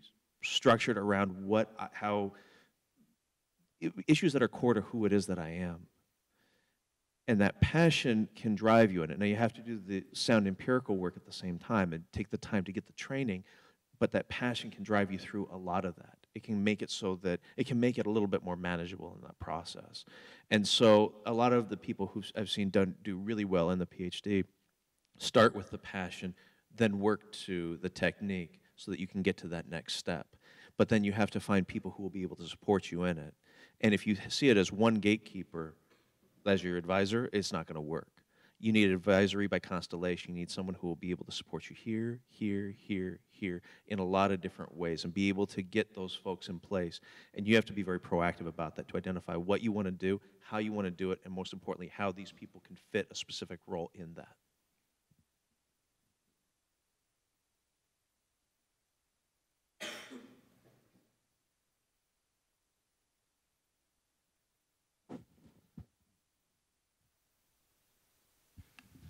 Stand up. Hi, my name is Emily, and my question is around us kind of like being on the verge of becoming an HSI. So I think it's like, you know, last time I checked, we had 25% of Latinx students, and I think that's really great. You know, I'm a Latina myself, but I can't help but also feel, I don't want to say like guilty, but kind of guilty, because we also only currently have like 4% Black students, and I think 1% Indigenous students. So do y'all think that there is a way that like we can use this HSI title to kind of like help increase the admission rates of Indigenous and Black students as well? You know, like how can we use this kind of privilege that we're getting to bring them up with us? Yes. So that's probably the second most common question I get. The STEM thing, always, from STEM faculty who are like, I don't know how to do this, Gina. I don't know what to do. And that question always comes up. So absolutely. And I typically frame the HSI narrative around justice and equity and the serving of minoritized populations rather than strictly Hispanic or Latinx. For a variety of reasons, but for one, folks feel uncomfortable about thinking about serving only one population, particularly in California. Post-209, we would never focus on one race, right? Like we're in a anti-affirmative action state, and we know that. I've been like that for a very long time. And so nobody feels comfortable about that, right? And so I often frame it as like, we've got to think outside, and that's why, as I talked about, that this is connected to racial ethnic identity of your students, and therefore you can talk about race. Right? So you should be talking about race of all your students. And that means Black students I've yet to come across an HSI that has a larger Black population than the Latinx population, because the Black population typically is, I don't know, anywhere from like 1 to maybe 8 would be a high. Like a high percentage at HSI is typically about 8 to 10. There's a few in Texas that have a higher population. But yeah, so we have to have that conversation. Another important conversation we have to have is also about what anti-Blackness looks like at an HSI. And that's really super complicated because there are Afro-Latinos in your population. And we know, and all of y'all are head nodding, that the Latino population has not been good about dissecting what it looks like to be anti-Black in our own community, right? And so we've probably, all of us have witnessed somebody in our community being anti-Black, right? Or just straight up racist.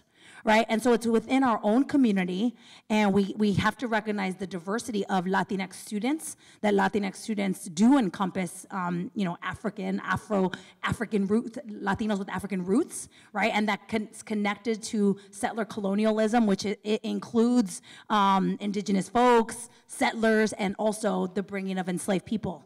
Right, so those are all connected, and so it makes all the sense in the world why our people have African roots, right? They do, many of them do, particularly from the Caribbean, right? But all through Latin America as well.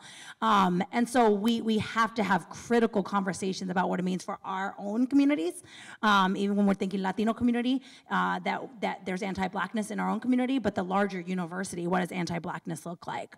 I recognized land when we first started. We also have to have bigger conversations than recognizing land, right? What does it mean to actually create spaces for Native populations and Native communities that are not historical, that are living in our communities today, right? And so what does that look like to make sure that we're creating spaces and having critical conversations about those communities as well? So yeah, absolutely, API, we need to have API included in that. There are HSIs that are also ANAPESIs. I want to say SAC, not SAC. Are y'all?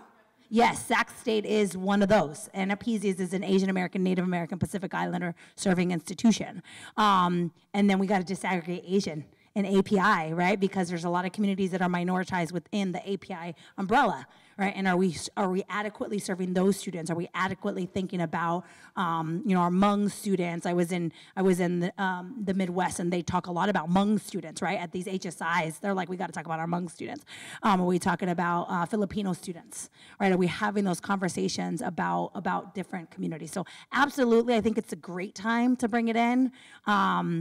And that's why I really stress the idea that HSI is just a federal designation.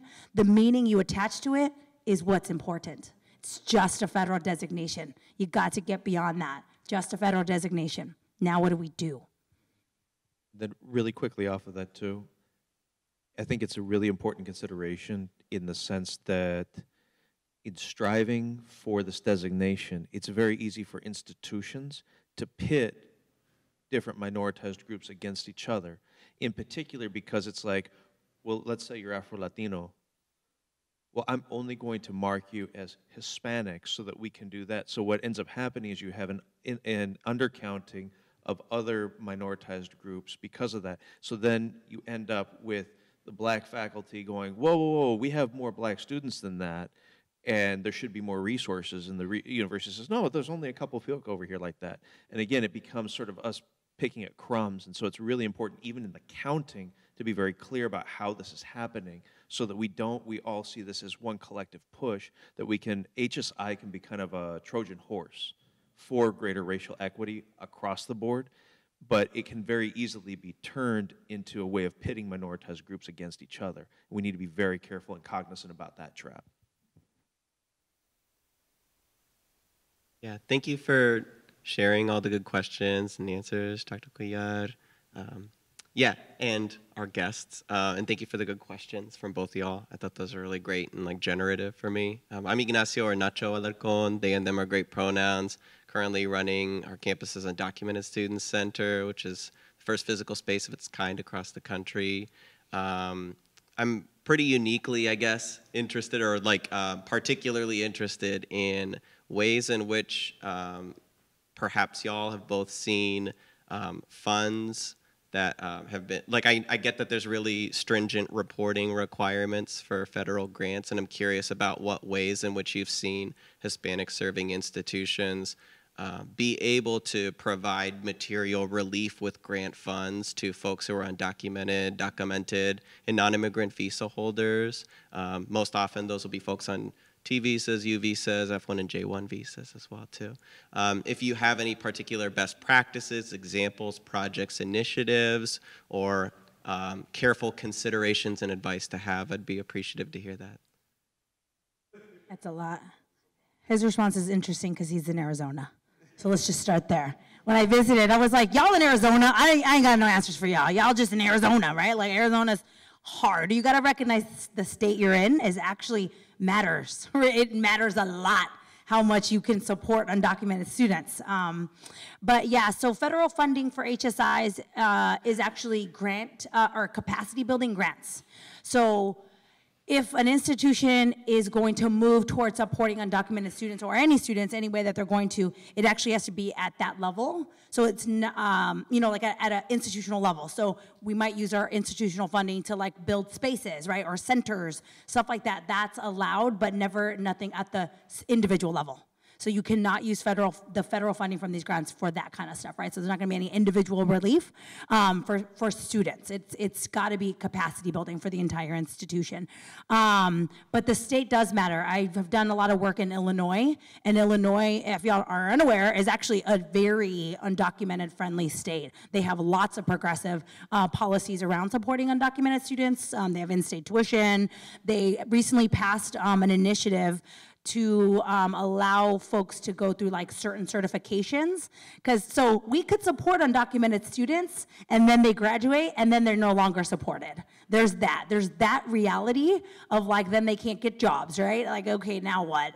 So our career centers need to be thinking critically about this. I don't meet a lot of career centers committed to serving this, and I think that's a piece we need to start thinking a little bit more critically, is bringing our career centers in to the conversation about what happens after they graduate, because we only get them for 4 or 5 or 6 years. Then they got to go out and get jobs or whatever they're going to do.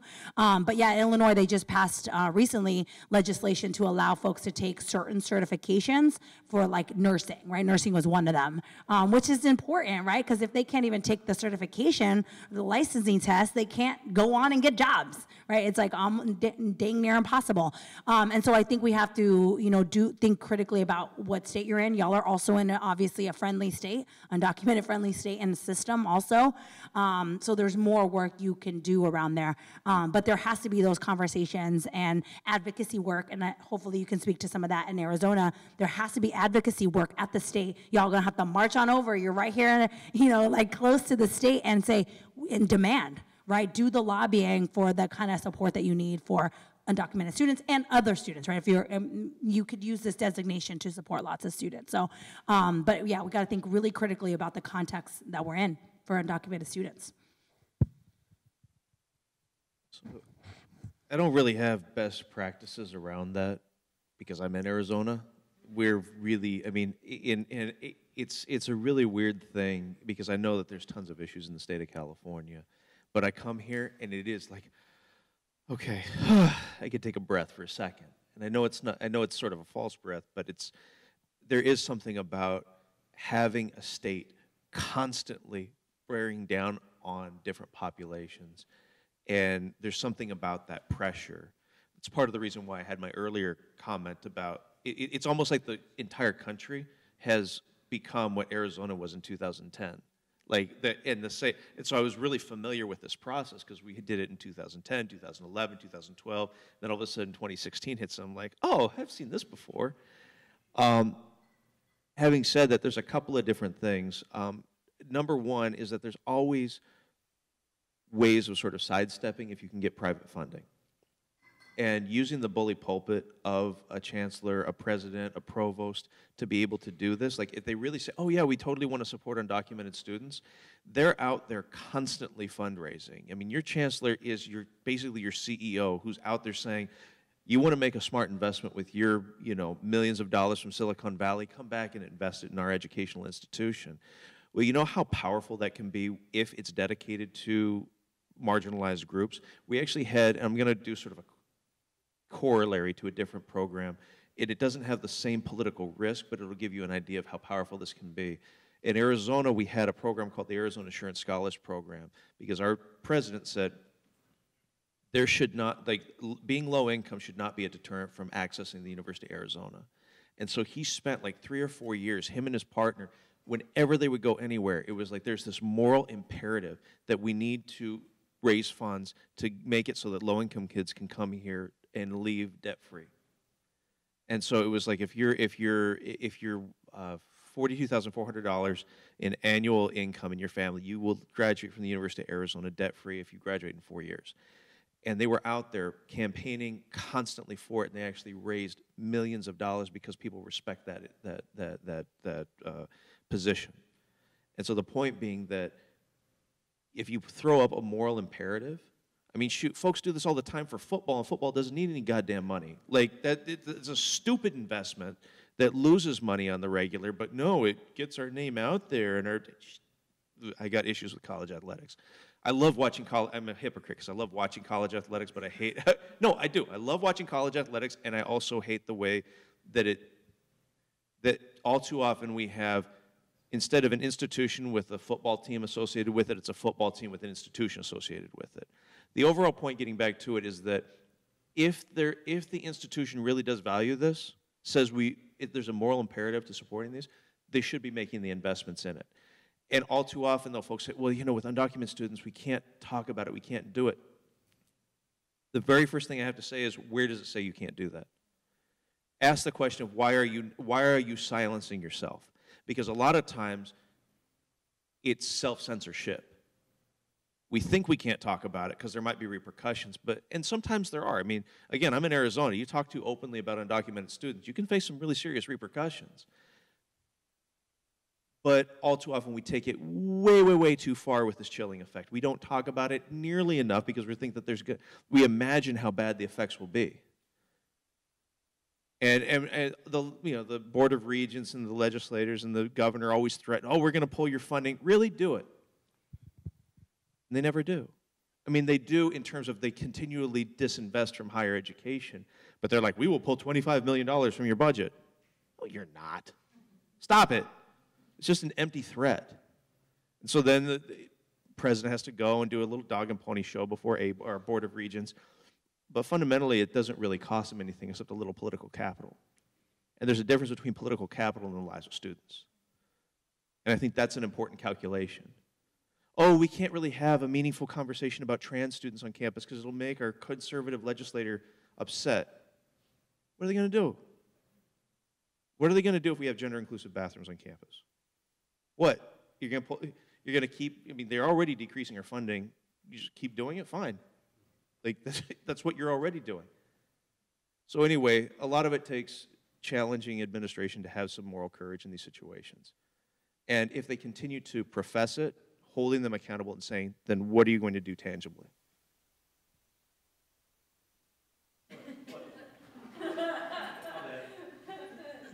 Before we start to wrap up, just because we're nearing time, but I want to thank all of those great questions. I also want to acknowledge Dr. Danny Martinez, who really was the mastermind for